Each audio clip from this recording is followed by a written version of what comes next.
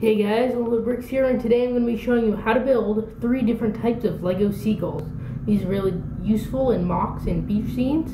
Alright, let's get started with the parts you need. So they're basically the same except for the wings. One uses cheese slopes for wings, one uses plates for wings, and then one uses teeth for wings. You'll need one of these bricks with a stud on all 4 sides. You will need a orangish toothpiece, 2 white cheese slopes, a white tile, and finally a 1x1 orange stud.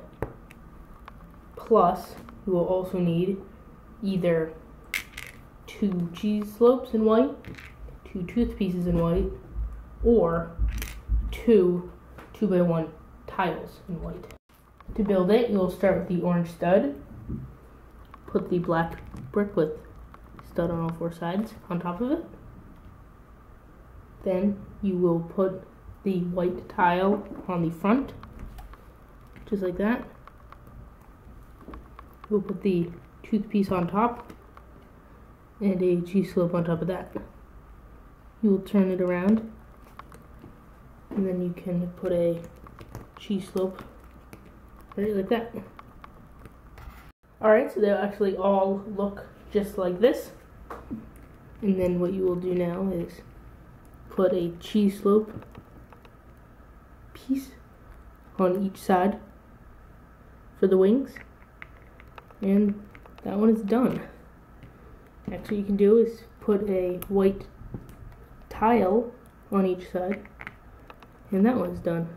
To make a bird with its wings out, you take this toothpiece that looks like that. You put one of those on each side.